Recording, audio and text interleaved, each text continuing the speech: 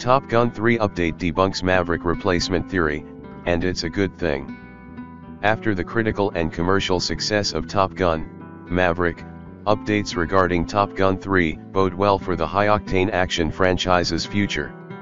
With Top Gun 3 in development, there are a lot of possibilities regarding where the upcoming installment will take the Top Gun franchise.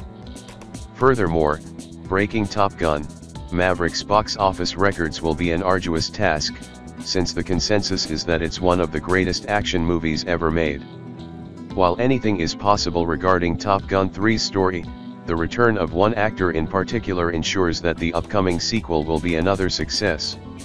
Notable for the intense action scenes and incredible dynamics between Tom Cruise's Pete Maverick and Top Gun Maverick's newcomers, Top Gun Maverick proved that the classic 1980s action movie's appeal is just as strong, if not stronger, today as it was during the original Top Gun.